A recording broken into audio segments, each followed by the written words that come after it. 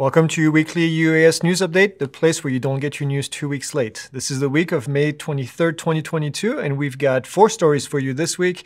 The first one is not so funny because Wyoming is looking to work on some drone trespass law, so we'll talk about that because that's not good.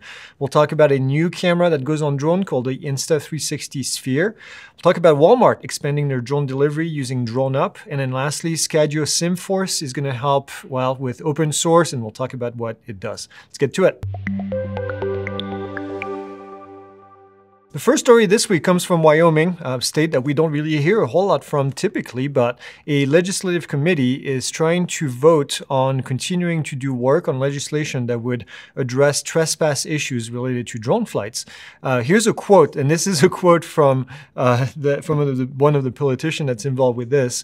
And as you can tell, they still haven't really figured out everything because he says, simply entering the airspace above somebody else's land is a trespass, which it's not.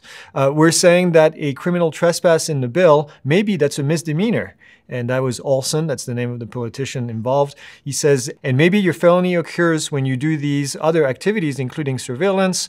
What type of surveillance is it? And then question mark, they don't really know. So we'd like to get a call to action. If you're in Wyoming, this is something that's important because obviously this would set a bad precedent. And not only that, but the FAA owns the airspace above any property, not the landowner. And we need to make sure that that stays as it is so that there is no overreach, which would be pretty tragic for people that live in Wyoming.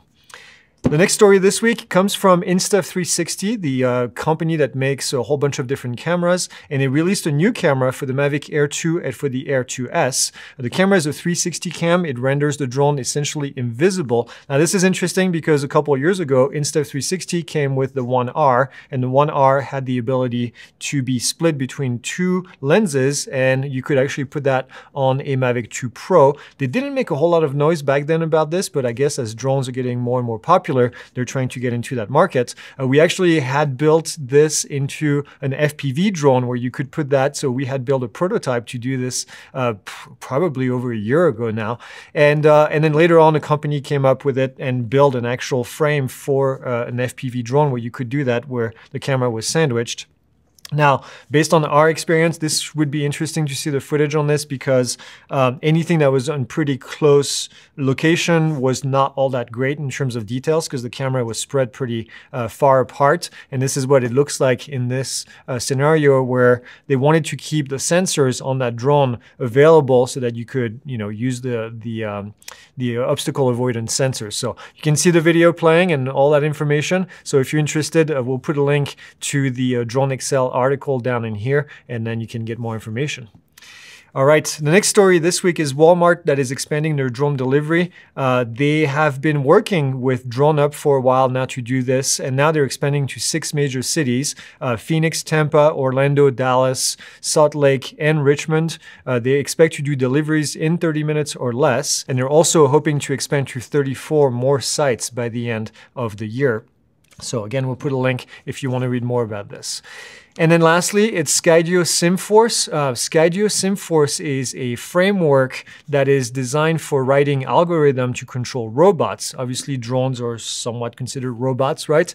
And the company has released Symforce, which is an open source project to accelerate the robotics and the UAS industry. And they're quoted by saying, it's an incredible tool that allows our team to quickly progress for rapid prototyping to the type of highly optimized runtime code that power our drones. They basically go and say that this would help people sharing information, it's open source, and basically be able to get prototyping and get all sorts of devices out quicker. So we'll put, again, a link in the description to the Drone Excel article that talks about this. I think it's interesting, especially coming from Skydio. All right. This is all I have for you this week. As always, like, subscribe, leave your comments, and we'll see you next week.